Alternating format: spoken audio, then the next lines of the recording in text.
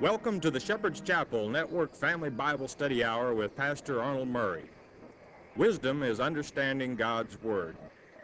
Pastor Murray's unique teaching approach brings God's Word alive with meaning as he takes you on a chapter-by-chapter, verse-by-verse study of God's letter to you, the Bible.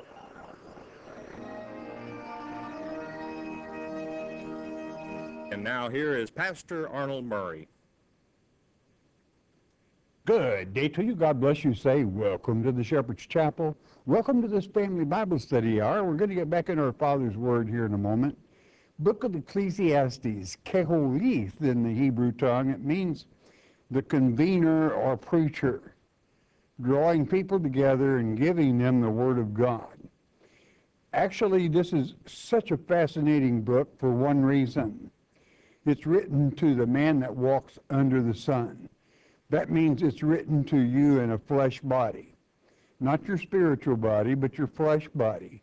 Telling you how to find completeness, happiness, and to be happy in these flesh bodies, and naturally knowing that you have another body, which is a spiritual body, and that you bring Almighty God in the equation of your life. You're going to have it pretty good. There's a lot of things can happen. We're going to probably, with today and tomorrow, finish this book, and how fascinating it is telling you how to find happiness, even in a flesh body. Chapter 11, verse 1, word of wisdom from our Father. Let's read it. Cast thy bread upon the waters, for thou shalt find it after many days.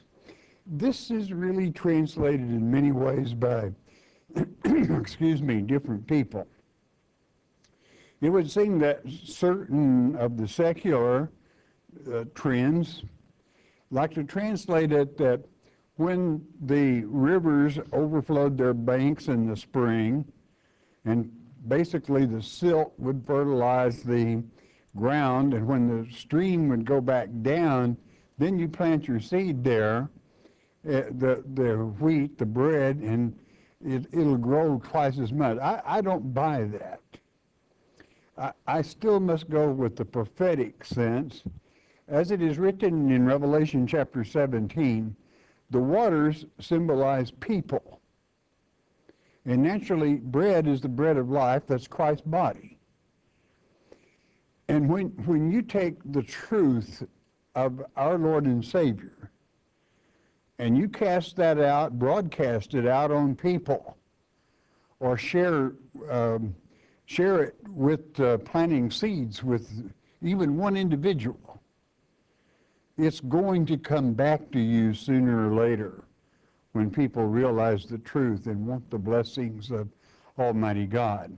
So you're never wasting your time in planting seeds that will bring hope and completeness to the life of a lost soul. Verse 2, give a portion to 7, also to 8, for thou knowest not what evil shall be upon the earth. In other words, when you've got it real good, be generous. 7 is spiritual completeness, and 8 is new beginnings. What it's saying is you share with what you have, and it could even be the bread of life if you're blessed with an abundance of it. But what it's saying is you never know what evil may befall, and you're going to be poor.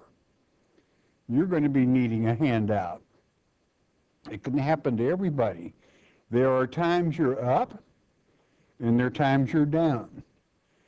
And for one that is well-founded in the bread of life, one that is well-founded in the Word of God, you're going to do fine whether you're up or whether you're down. Why? Because God is in the equation of your life, and you know that regardless of what happens in hard times here on earth, you have the eternity made.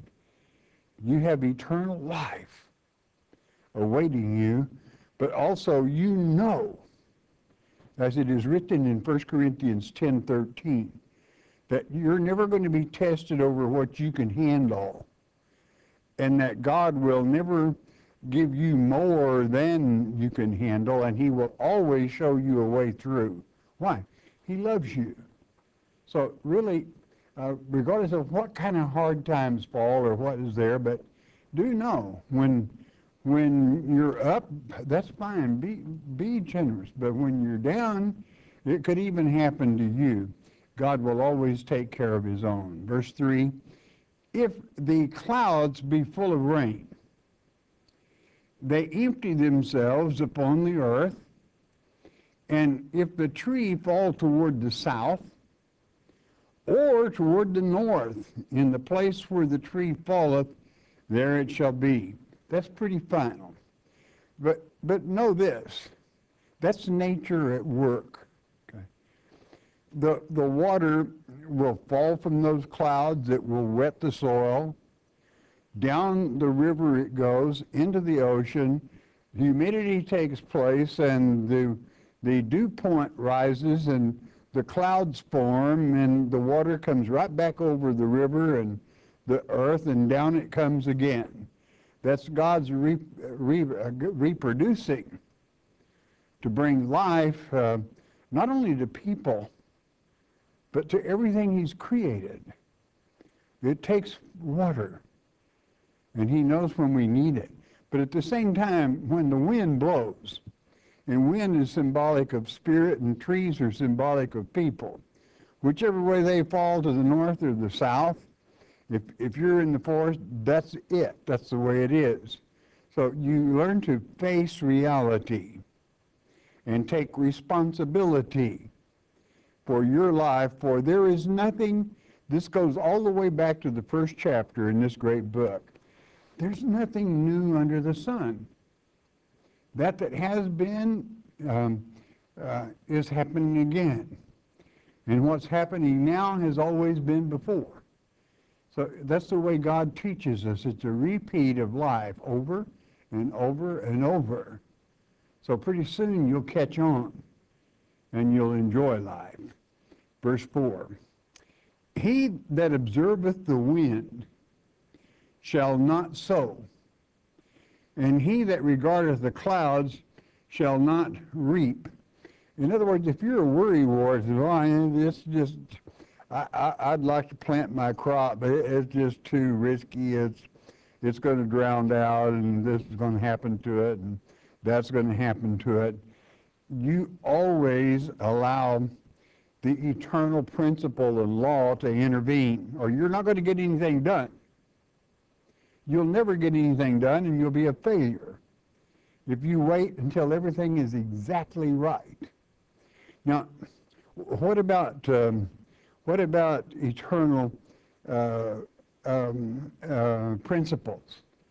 Well, when you learn horticulture, you know what is necessary to cause a plant to do well, but also you know God's laws.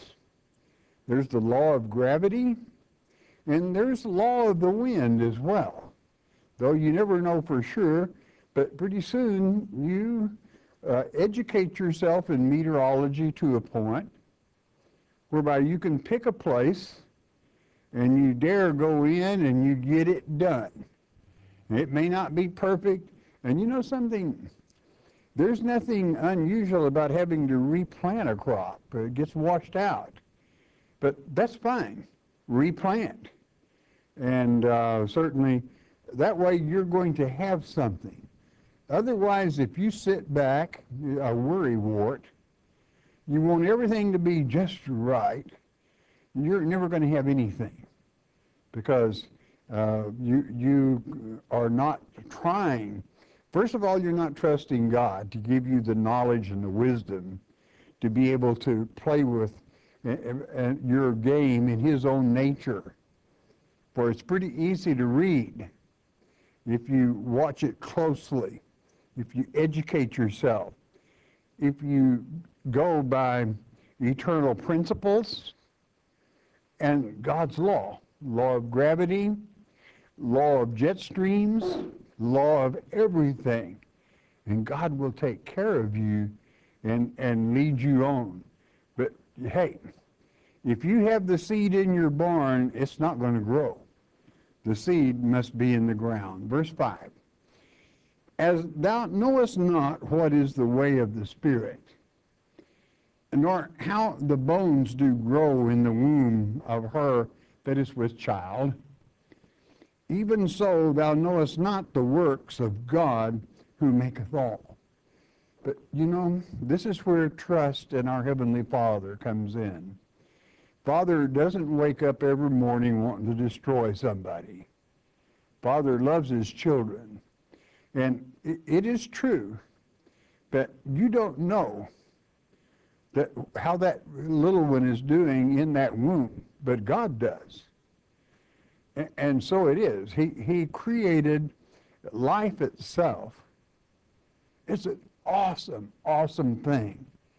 It's any way you want to slice it, it's a miracle, really, that these things happen, that the bones form, and there comes forth a living, breathing child. And certainly our Father knows how that is. But you don't know what is the way of the Spirit. That can be translated the wind. You never know which way the wind's going to blow. Wind in the Hebrew, spirit in the Hebrew is ruach, which means the wind. And certainly the important thing is that you don't miss the last line of that verse. Even so thou knowest not the works of God who maketh all. He does, he makes it. He doesn't make failures necessarily. Failures are brought on by mismanagement of man. And so it is. Otherwise, if you know eternal principles in God's law, you're going to get by most of the time quite well. Verse 6. In the morning sow thy seed, and in the evening withhold not thy hand. For thou knowest not whether shall prosper either this or that, or whether they both shall be alike good. And in other words, I could explain that verse by saying, go for it. You plant your seed in the morning and go ahead and find something else to do the rest of the day. The seed, whether it'll grow or whatever you accomplish later, maybe it was repairing the barn or whatever the case may be, it's going to turn out good. Some of it may turn out bad, so what? But you went for it. You plowed deep. You were responsible, and you took responsibility. I suppose there's one thing you want to always remember, and I don't say this to make people feel bad or anything else. God doesn't like lazy people, okay? And this has nothing to do with handicapped people or people that are ill, okay? But able-bodied, ready to go, can-do type people, he expects the best from you. If you want to take responsibility, if you want to succeed, you got to amount to something. You've got to be somebody that someone can call on, and you can give good advice or help or whatever the case may be. But don't be a part-time this or a part-time that unless you put two part-times together to make it a full-time. You go for it. Go for life. Enjoy life. Work at it. You'll do just fine. Why? Because God will assist when you take responsibility. Verse 7. Truly, the light is sweet, and a pleasant thing it is for the eyes to behold the sun. You know, the sun is necessary. It's what makes, you know, if you don't believe the sun is necessary, take a seed sometime and plant it and leave it in the dark. Put it where the sun can't reach it. I don't advise this because it's going nowhere. The sun gives life. And when you break a little plant into receiving light, then that sun causes it to grow. It gives the growth. And it even is good for man that you have that light. And of course, spiritually speaking, it is the light that gives us direction, and Christ is that light. But the sun itself, when you're speaking concerning crops, which basically we are, casting your bread upon the waters, planting, don't quit, keep it going, then the sun, when you learn God's law concerning the solar, you have your calendar. A solar calendar is accurate, right to the day. Moons, they change all the time. Solar, right on, because why? We're children of light. We need the sun. We have to have that sun to be healthy and to be happy and to even compete with nature itself. You need that sun. You need that light. And how precious it is. It's what makes things grow. Even children, as far as that's concerned, though it must be handled in a way that you don't overdo. Too much sun will bring sunburn. So you have to use common sense and take responsibility for life. Verse 8 to continue. But if a man live many years and rejoice in them all, yet let him remember the days of darkness, for they shall be many. All that cometh is vanity. In other words, be prepared for both. As I said earlier in this lecture, there's ups and there's downs. And really enjoy the good days in life tremendously. I mean, really take them in. Because you prepare yourself mentally to know there's going to be some bad.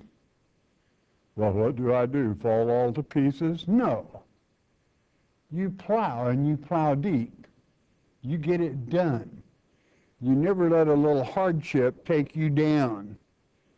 When it's a little too tough for everybody else, that's the way we like it. Because we have God with us. And he always sees us through. Naturally, it is better to have pleasant times. But God didn't promise us a rose garden of life forever. He did not have one himself. They crucified him. They tortured him. And he didn't complain because he was doing it for you. So be prepared to know. Enjoy the good times. Enjoy the blessings of God. But at the same time, know there will be problems come along, but you can cut it. You can handle it. Why? Because you have God with you. It is the work of God. It is his way in handling life. And certainly I suppose the clue here would be prepared. You set yourself mentally where you're prepared for whatever comes along. Don't panic. You know, when people panic, they lose it. It's like if you're driving a car and things are looking like you're about to have an accident, that's not a time to panic. That's a time to do your very best and avoid it. Never give up. I mean, take it right to the last nth of time.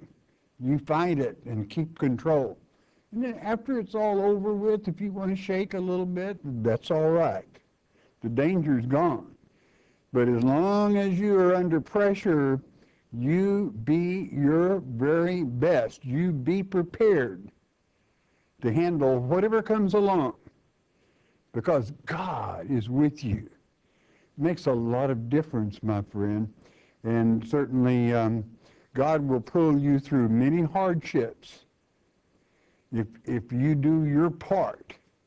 Be prepared mentally to handle any situation that comes along calmly and using common sense and taking responsibility And then after it's over, if you want to be a little nervous, that's fine.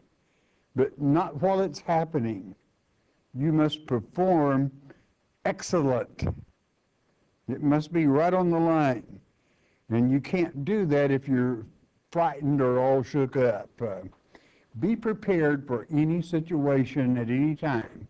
But enjoy the good times. That's what he's saying here. Verse 9. Rejoice, O young man, in thy youth, and let thy heart cheer thee in the days of thy youth, and walk in the ways of thine heart, and in the sight of thine eyes. But know thou that for all these things God will bring thee into judgment. In other words, while you're young, you enjoy your youth. You enjoy being able to do things and live life to the fullest while you're young and healthy. But do know, whatever you do, God's going to judge you. So always shape your life and form it to where it's pleasing to God. And you don't have to worry about judgment. Judgment for you then becomes a payday. It becomes a day of blessing. Because why? You've earned it. And God is always fair. God always gives you everything you've got coming to you. That's what judgment is. Judgment for some, I can understand why they would dread it. But for others, it's beautiful. It's payday. It's when God gives us our blessings because why? We've earned it. You're always going to get what you got coming to you. But while you're young, and that's youth can be anywhere from 6 to 80, enjoy life. Enjoy it to the fullest. And why? Because God created it that we should enjoy it. But while you have your health and are able to do things, that's the time to really accomplish and set aside your storehouse. Be prepared for it. Look ahead. Plan. And make sure that you do it whereby you know on Judgment Day, God's going to bless you real good. Verse 10 to complete the chapter. Therefore, remove sorrow from thy heart, and put away evil from thy flesh. For childhood and youth are vanity. Don't waste it. You can waste it if you're not careful. Inexperience can cause trouble, but experience in life brings quality to life, because you know what is good and you go that route, and God blesses it. It is so precious. So don't let sorrow take over your heart. That's called grief. Don't grieve. I don't care if it is a loved one that goes to be with the Father. Naturally, you're going to mourn, but they're blessed. The one you love is with the Father, and everything is well. It is beautiful to enjoy life and to remove sorrow from your heart. And the way you do that is not to look at the vanity, the emptiness, but look at what God has prepared for us. He prepared this earth in the way it is, with its eternal principles and its law. And that's the way this earth operates, is by his principles and by his law. That way, when you learn those things and how to deal with them, whether you're young or whether you're old, you're going to be blessed one way or the other. And there will be ups and there will be downs. There will be vanity, that's emptiness, if you allow it. But, well, how do I go around vanity or emptiness or chasing the wind, like it has stated many times in this book? The first part of this sentence, therefore remove sorrow from thy heart. You don't have time for it. God is too good to us. You know, he sent us this word. And this word even became flesh and walked around among us for a while, teaching and leading and directing and showing us how to take sorrow away from our heart and to rejoice and count our blessings, to enjoy the sun, that the sun that gives life, to know how to enjoy our crops that we plant, or if your profession happens to be industry, enjoy your output. Be proud of it. You've accomplished something, and God is proud. So all this, remember, as you enjoy these things and as you take responsibility for your life, then know Judgment Day is coming, and always have it in your favor. A wise person with all wisdom coming from God, he's got his retirement in heaven well prepared. The blessings are there and they're waiting. And you look forward to the Judgment Day when, as somebody that is evil, they must dread it, because like you, they're going to get everything they've got coming to you. So there you have it, chapter 11. Let's go a verse or two here in chapter 12. And chapter 12, verse 1 reads, "Remember now thy Creator in the days of thy youth, while the evil days come not, nor the years draw nigh, when thou shalt say, I have no pleasure in them." And certainly having God in the equation of your life, it makes it real easy to enjoy life. So, but what it's saying here, there comes a time you're going to get old. So enjoy your youth as you have it and accomplish something. Prepare things. Have it laid by, whereby when you are older and the years draw nigh, the years for what? Well, they're passing. Then certainly know that God will always, he is not the God of the dead, but of the living. And in that we have that eternal life. Again, having Yahweh's help always gives us a way, the very path. Verse 2, "While the sun or the light or the moon or the stars be not darkened, nor the clouds return after the rain." In other words, when you get old, sometimes it's difficult to see the brightness of the light or even the moon. Things dim somewhat, meaning eyesight kind of can really drift away, and you can have problems with that. More difficult to enjoy yourself when those days come for some. Verse 3, "In the day when the keepers of the house shall tremble," that's your arms. The house is the body, and the arms keep it. If they grow a little weak and they tremble, "and the strong men shall bow themselves," your legs are not as strong as they used to be. "And the grinders cease," the old teeth just kind of give up, okay? They don't grind too good anymore. "They cease because they are few. And those that look out of the windows be darkened." The windows are your eyes, and looking out is the eyelid. It's darkened, and your vision is not what it was at youth, and that's fine. You'll do just absolutely all right. You always make allowances, and always keep as healthy possibly as you can, because it is true that old age shall come.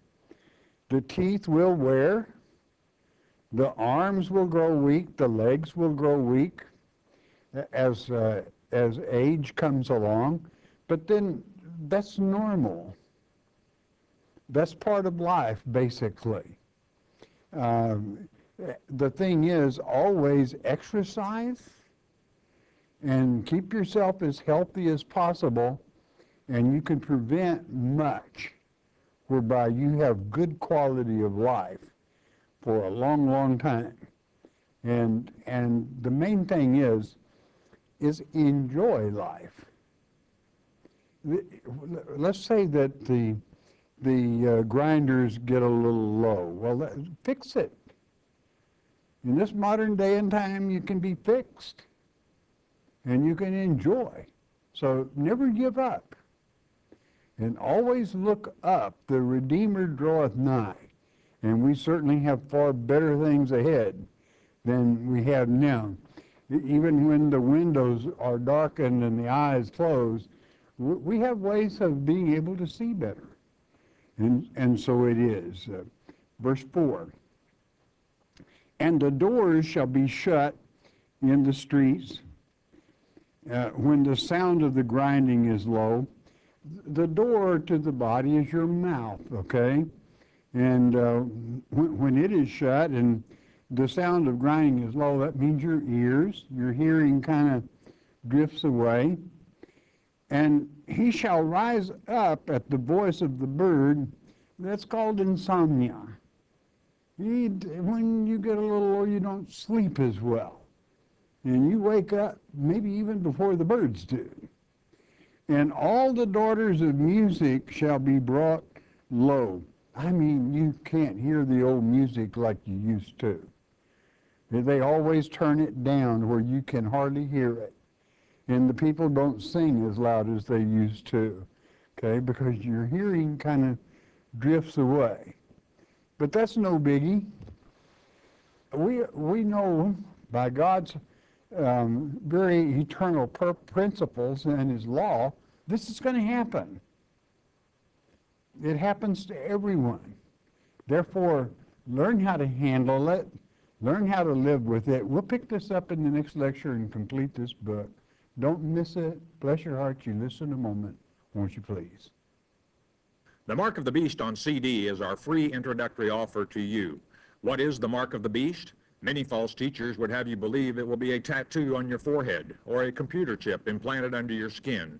It is getting late in the game. You need to know what the Mark of the Beast is. As it's written in Revelation chapter 13, verse 8, many will be deceived. There is no need for you to be deceived. Christ said in Mark 13:23, behold, I have foretold you all things. Jesus indeed told us how not to be deceived, and Pastor Arnold Murray takes you on a step-by-step study of God's Word concerning this critical subject, the Mark of the Beast. The telephone call is free. The CD is free. We don't even ask for the shipping and handling. It is free as well. All you need to do is call 800-643-4645 to request your one-time, one-per-household copy of the Mark of the Beast. You may also request your free CD by mailing your request to Shepherd's Chapel, Post Office Box 416, Gravette, Arkansas 72736. Don't be deceived by Satan. And there we are back again. Let's have the 800 number, 1-800-643-4645. That number is good from Puerto Rico throughout the U.S., Alaska, Hawaii, all over Canada. If the Spirit moves and you have a question, share it. Once you do that, please never ask a question about a particular reverend, denomination, or organization. We're not going to judge people. We have a judge. We leave all that judging in his department. And we simply spiritually discern right from wrong and stick to the right. And you will do quite well. Those of you that listen by shortwave around the world, it's always a pleasure hearing from you. And your announcer at the end of the hour will give you our mailing address. Always a pleasure. Got a prayer request? You don't need the phone number. You don't need an address. God knows what you're thinking right now. He does. He created you different than anyone else. Your fingerprints are different. You're unique. He wanted somebody just like you. But he does want you to love him if you want his blessings. That opens the gate of blessings from him, but you have to tell him. Tell him you love him. If you mean it. Now, don't ever try to con him. That's not good. But how can you help but love him when he gives you oxygen, when he gives you the sun, when he gives you life? Father, around the globe we come, we ask that you lead, guide, direct, Father, touch in Yeshua's precious name. Thank you, Father. Amen. Okay, and question time. We're going to go with Robert from Louisiana. How did the giants get back on earth if they were killed in the flood? I'm going to recommend that you read Appendix 25 in the Companion Bible. Your answer there, of course, is that there was a second influx of them. And when you read that 25th appendix, it will explain and even give you scripture concerning that. You'll enjoy it. Patricia from Florida. When we go to heaven with our new body, is there a difference as to whether we are cremated or buried? No. This cremation or burial happens to the flesh body. There is no way somebody can cremate or bury the spiritual body.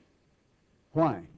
Because it goes back to the Father from whence it came instantly. When the flesh dies, you're out of here. And you know something? This spiritual body you leave in is the same body you came in. So which is your real body? You might think about that. But as you will learn in the next lecture, when we get to verses 6 and 7, that these flesh bodies go back to dust, whether it's cremation or burial. But your spiritual body goes back to the Father from whence it came. It goes back where it came, from where it came, because that's where you came from. You were with the Father. And certainly the recognition of that will become very forward at that time, and how precious it is. It does not matter. I know that many times incomes at this time, it's very expensive, whereas cremation is not that expensive. So your choice, it doesn't matter to our Father. Carl from North Carolina. Pastor, please explain what communion is and why we take it. I am a new Christian. Please give me scripture so I can learn Father's word. Matthew 26:26 is probably a good place to start, where Christ, he took the cup, the wine that is fermented, and he blessed it, and he said, "This is my blood that is shed for you." And then before that, he would take the bread and break it and say, "This is my body that is broken for you." So that's what communion is. It's symbolic of you partaking of the Lord's table and the very blood that cleanses you, that paid the price, one and all times, is there, and that's what it symbolizes, and that's why it's so precious. Miles from Minnesota. It's my understanding that Passover is 15 days after the spring equinox, which should be April the 5th through the 8th, somewhere. My 2013 wall calendar says Passover starts March the 25th at sunset. What gives? Well, because some people go by moon. Is it because they're people of the night? Well, I guess so. Because all prophecies given in moons have to do with Satan. In other words, as you read in Revelation chapter 13, verse 4, that Satan won't have 1,260 days solar, but he has 42 months. That's moons, darkness. All prophecies concerning him are in moons. So the solar calendar is exact. The spring equinox begins the new year, and you are correct. That's why we as children of light are always going to celebrate Passover by the solar calendar. This would be Jeannie from California. Would you please explain to us the book of Numbers, chapter 11, the verses about God's creation created on the people, God's wrath on the people because they wanted to eat flesh or meat and not manna from heaven. If God was against eating meat, and why? No, he wasn't. This is why he finally let a wind bring in quail, and quail is meat. And he fed them with that meat. It is not that they did not love the manna. The manna was angels' food, and it sustained them.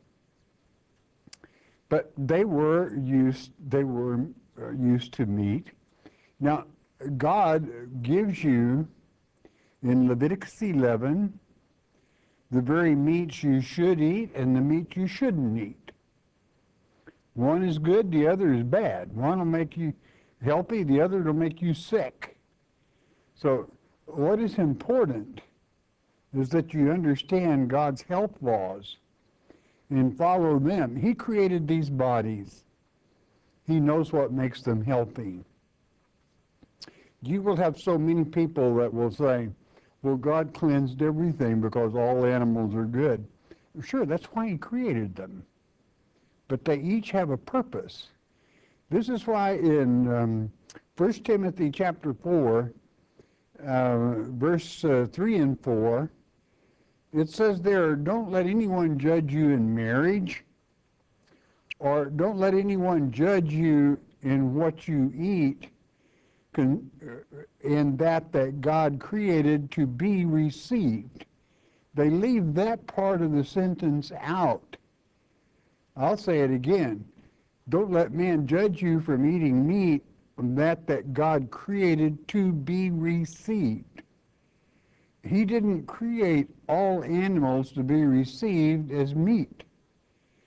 If you read on, it will say, in blessings, all God's animals are good, and they are.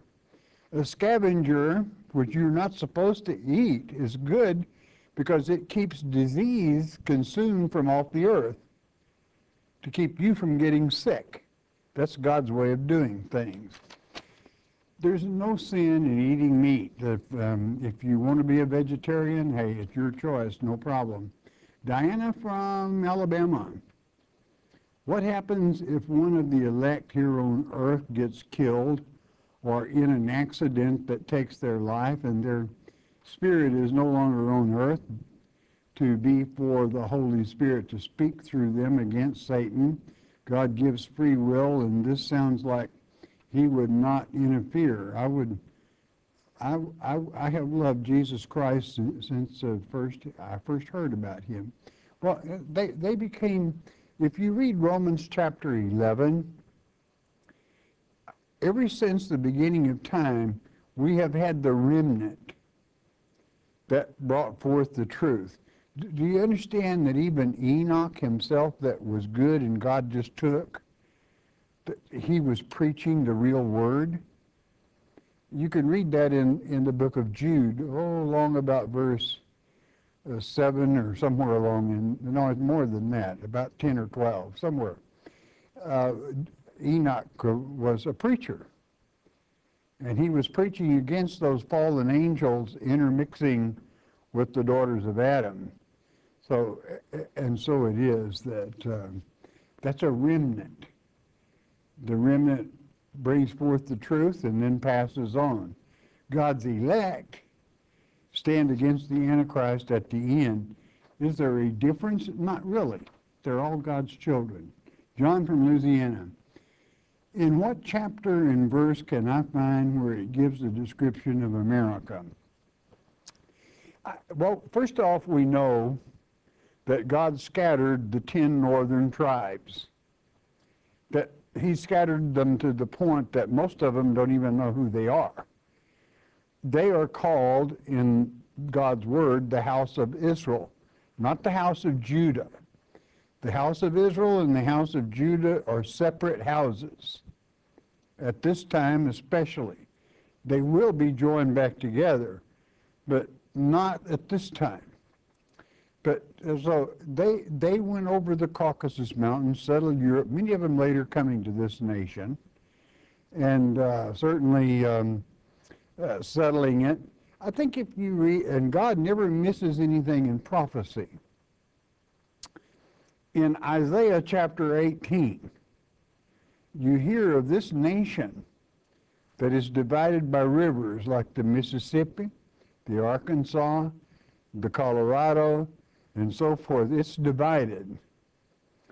And it sends ambassadors all over the world. This description in the end times, which is what it has reference to, doesn't fit too many nations. It fits the superpower of superpowers. There's only one, really. Unfortunately, it's kind of weakening, but still there. It's this nation. God didn't just have it happen by accident. Gene from Wisconsin, if you have your pantry stocked, will you be able to use that food if it was brought prior to the tribulation of Antichrist? Absolutely. Yes. As a matter of fact, I highly recommend that even today, because of weather, truck strikes, or bad crops, drought, or whatever, that you have a certain amount of food on hand. Canned material will keep for a considerable length of time and use it and replenish it. But always be prepared. You prepare for the bad times. And that's the way you prepare. You look ahead, you look down the road, and when that trouble comes, you're ready for it. Marion from Washington. God says people who abandon their children are worse than an infidel. What does an infidel mean to God? An infidel is an unbelieving heathen. Exactly what does that mean? Unbelieving in the Lord Jesus Christ, they're an unbelieving heathen. That's the way God looks at them. That's not an insult. You're quoting here from Timothy, and what it says is a father that will not take care of his own children is worse than an infidel. And that's true. If God expects a father to be responsible. Nick from Pennsylvania. Does our spiritual body have bones? Does it have weight and mass? Thank you. Document, please, in Scripture. Well, have you ever read in Genesis, how was man created? What did God say? Let us create man in our image. Image, you could even say phantom, exactly alike. Only one is spiritual and one is flesh. But they are exactly alike. If they are exactly alike, then naturally they have to have bones. That is the structure. Why did they have these vehicles in Ezekiel? Because they had mass and they had to be delivered. It was their transportation. So naturally your answer lies in God's creation. Angels' food, manna, sustains a flesh body. Why? Because it's made in the perfect image of what it was. And what would keep it before would keep it then. And so it is. That's your documentation. E from Georgia. Where is the Ark of the Covenant? What scriptures would document this? In 2 Peter chapter 3, verse 8, 1 day with the Lord is 1,000 years. Please explain and give scripture for a second witness. Revelation chapter 20. The millennium is how long? A millennium means 1,000 years. What day is that? Revelation chapter 1, verse 10. It is the Lord's day. The millennium is the Lord's day. It's his time of teaching. The Ark of the Covenant is already in heaven. You can read it in the last two verses of the great 11th chapter of the book of Revelation. It is already there. And did God take it back? Yes, he did. Why? Because man wasn't taking care of it. James from Indiana. Why did Jesus choose to be Jewish in this earth age? He didn't, and he wasn't. His father, Mary's father, was of the tribe of Judah. But Mary's mother was of the tribe of Levi. So Jesus was of the tribe of Judah, the king line, but he was also of the tribe of Levi, the priest line.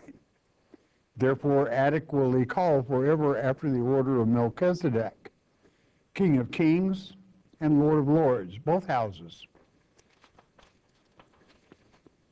You will find Mary's genealogy in chapter 3 of Luke. It's not Matthew chapter 1. Okay, this would be Mr. Butts. I have been watching your program, thank you. I have a question. I would like to ask or get an answer. Why did God make Satan when he knew, excuse me, what he was going to do? I just wonder about this and sometimes. Well, first off, God didn't know what he would do. He created him almost perfect, as it's written in Ezekiel 28. But he did give him free will. He wanted him to have free will because he wanted him to love him. You cannot know what somebody's going to do if you give them total free will. But you see, there's only one way you can have true love also. And that is if you give somebody free will. They are free to love you, or hate you, or whatever, not care.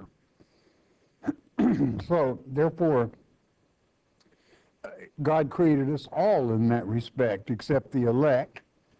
And even in the first earth age, they were likewise, but they earned the right to stand against Satan in the end times because they stood against him there. But Satan, as you read, he is called the king of Tyrus in the Hebrew tongue. Tyrus means in the Hebrew tongue rock. But he's not our rock, he's their rock. And certainly he earned the right to be one of the cherubs that protects the mercy seat. But he was pretty good. He went a long way in elevating himself because God didn't just give it to him. He earned it. And then he took pride within himself. And pride brought about his fall. He loved himself more than he loved God. And the sad part was he drew a third of God's children away from God. That's when he put a stop to it. Our Father did. BJ from Arkansas. I do have a question. What does Matthew 5:22 mean? I understand it all except where it says, whosoever shall say thou fool will be in danger of hellfire. Does this mean if you call a person a fool? No, you have to use the Greek here. The Greek is raka. And it means you're calling a person moros. Our word moron comes from that. You're calling them a name other than, not just fool or foolish or silly, but it's raka. And it means absolutely, hopelessly away from God without a prayer of a chance. God doesn't want you to tell somebody they do not have a prayer of a chance, that they are no good, worthless, and can never be forgiven. That's what you're calling them when you call them raka. Why? Because we plant seeds and they grow. God, you don't know when that person is raka or whether they are deceived. But they can always change. God, through the Son, paid an awesome price on the cross to bring salvation to whomsoever will. So don't you go around telling somebody they do not fit that category, they're doomed because they're worthless. That would be a sin. Jack from Arizona. What scriptures in the Bible talk about gay marriage? Leviticus chapter 20, verse 13, and Romans chapter 1. Romans chapter 1 talks about same-sex marriage. You have to read it for yourself. I'll repeat it. Leviticus 20:13 lets you know about same-sex marriage. Charles from North Carolina. Is the United States or North America mentioned in the Bible? Well, we covered that before.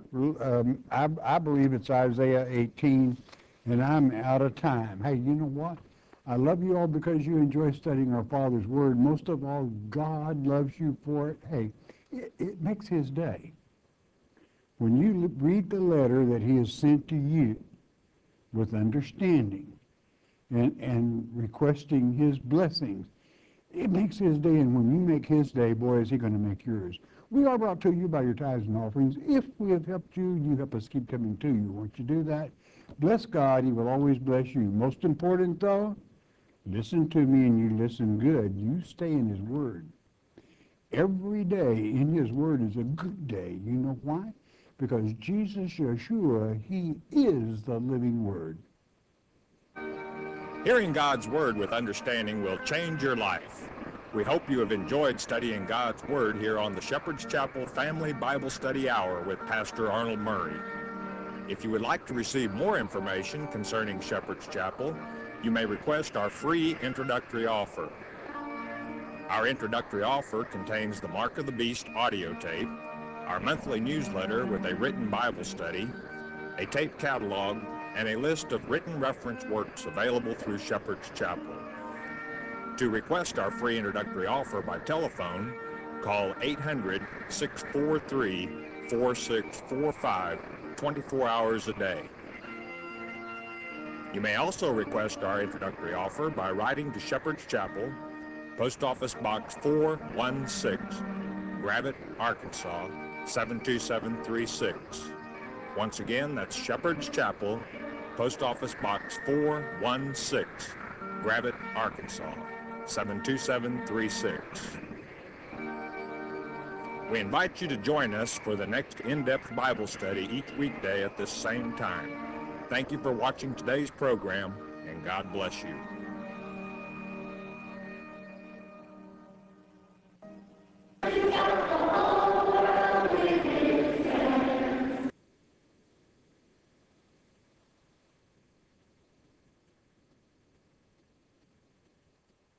Genesis 1:46, the first 6 chapters in God's Word. The world that was. Did you realize there was a world age before this one? Same old world, different age. The creation itself. When were the races created? You see, all the races were created separately, and you'll find that documented in these particular tapes. How and what was the sin in the garden? It will be discussed in this series also. This is a must for the serious Bible scholar, for if you do not understand how it was in the beginning, you certainly will never understand the end. I think you will find this series very rewarding and certainly will answer questions that no doubt you've always wondered about. Genesis 1:46. Hey, I know you're going to enjoy this series.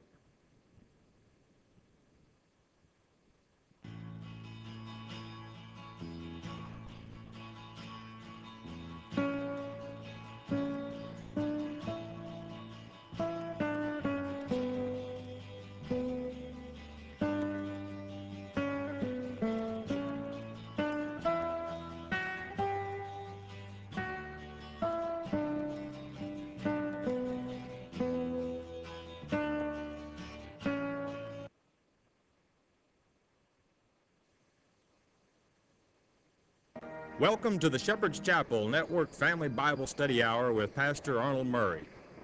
Wisdom is understanding God's Word. Pastor Murray's unique teaching approach brings God's Word alive with meaning as he takes you on a chapter-by-chapter, verse-by-verse study of God's letter to you, the Bible.